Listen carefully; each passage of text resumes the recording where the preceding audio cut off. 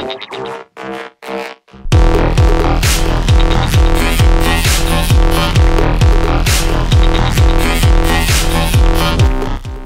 it going, guys? Today I have a little app review here for this application right here. You can see what it's called right there on the top. It's called One Tap Cleaner, and I'm going to try to go through everything I can on this application to show you how it functions. It does have some neat little functions in it as you go through it. So first of all, we're going to start up here at the top and just show you this kind of menu interface and go through it. So if you hit this cache cleaner, it's the same as hitting it on that main screen right there, and it goes through and populates all the applications, goes ahead and shows you how much cache size you have right there and how much you'll free up by going ahead and cleaning out your cache. Now, cleaning out cache is not a big deal. It repopulates as apps launch, so by doing this it's not going to really hurt anything. It actually sometimes will even speed up your applications, maybe not at launch, but just overall running, to not have such a big cache partition, or not partition, but cache size. So that's what that does. We'll go ahead and go to the next one, is History Cleaner.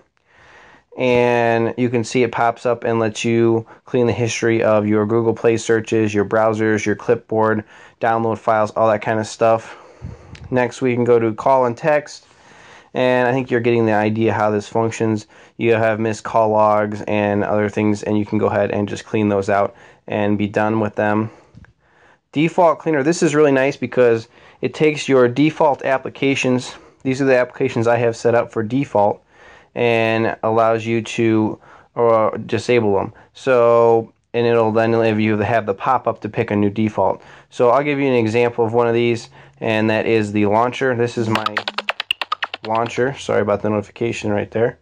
And I'm just going to go ahead and click on it. And basically it's a shortcut to the app information, more or less. And then gives you a little bit of information down here in the blue. And then you can say clear default. And now we can go back really quick. And whenever I hit my home button, it's going to now again ask me what I want my default to be. So I'm going to put it back to what I had. But now it gives me to choose through all the different launchers I have. So that's basically what clearing default does. Which is really, really easy to use, and I absolutely love that it does it for all your applications. It's just a good shortcut to get to that app information screen so you can clear these defaults out. I really like it. It's very nice. You can also check multiples, and I'll do this one and this one, and then along the bottom here you can just hit that check with the trash can, and it'll clear out. Gives you options for this one, clear default. And it should, yep, there you go. The next one, and clear default. And now those are both cleared out of your default applications. So I think you guys get the picture of it. You can also do a refresh down here. And you have questions, you can go in here and go look at information about this. And it goes through it really nicely and explains it to you guys. So overall, real nice. So then we got clear all. Obviously, that's going to just clear everything. It clears your cache, it clears your history, it clears your calls, it clears your default. It cleans out all that stuff in one click shot right there by hitting that button, which is really nice. You can view this on Play Store. More apps, and then we can go to About. And in About, it just has some frequently asked questions, some features, just overall really nice information on the application. I'm going to go back one more here. We'll look at the last thing. Then you have Settings. And in Settings, you can see we have Auto Clean on boot. It'll automatically do some things on boot if you want to set that up, which is pretty nice. It has things about cache stuff in here and when it's going to alert you if your cache size gets too high. Just a lot of good little tweaks and settings in here. Themes, obviously, you can change some themes in there as well. Let's see what else I can see here. Count apps, use size, so different things like that. Show system apps, if you want to show those in there when you're cleaning out cache partition. Just a whole bunch of little tweaks in here that you guys can adjust and get to. Now, if you want to do into settings, there's two ways to get into settings. You can be at your main page, which is right here, and you can click on settings right there. Or you can do the settings in here. It really gets you to the same settings screen. It's just two different ways of getting to them. So then you have, this is the same thing. So basically these along the side here in blue are the same thing as these options right here. It just has two functional ways to get to them. So if you're in one, for example, you're in the default cleaner, you can then just come up here and click it and click right quick to the next one you want to get to, like cache cleaner, and it'll boot into cache cleaner instead of hitting the back button. So it's just another way of doing it and getting into everything. So there's settings, and we'll get back out of settings, and there's your main screens. So you do have a full version that does have some extra features you guys can buy with that shopping cart right there.